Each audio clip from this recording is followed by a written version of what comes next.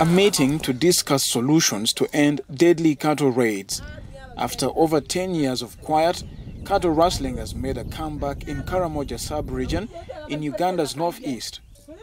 Raiders have taken advantage of the conflict in neighboring South Sudan and lawlessness in Kenya's northwest to arm themselves, seizing thousands of animals from defenseless herders.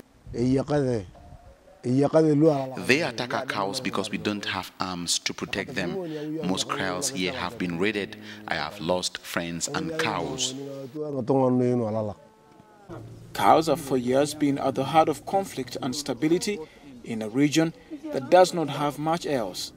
Over 200 people have been killed in the raids, including 68 in June alone.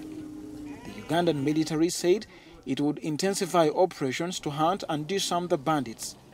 We have deployed a mobile force to intercept all those raids, and most of the cases in this mobile force, that's when we get contact with these aggravated robbers. Herders now live in fear and have had to move their animals close to army posts for protection. The raids have been so frequent that most herds have virtually run out of cows. They're only keeping small animals, as you can see, these sheep and goats.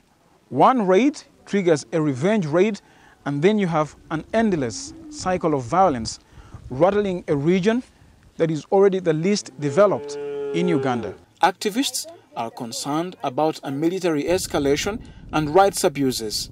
As disarmament gets considered, it's important that a shorter, effective disarmament period is considered, in which a full level of resources is dedicated to that process, so that we can have a quick end to disarmament problem.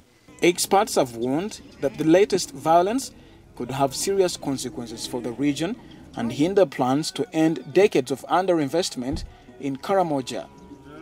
Ronald Kato for Africanews in northeastern Uganda.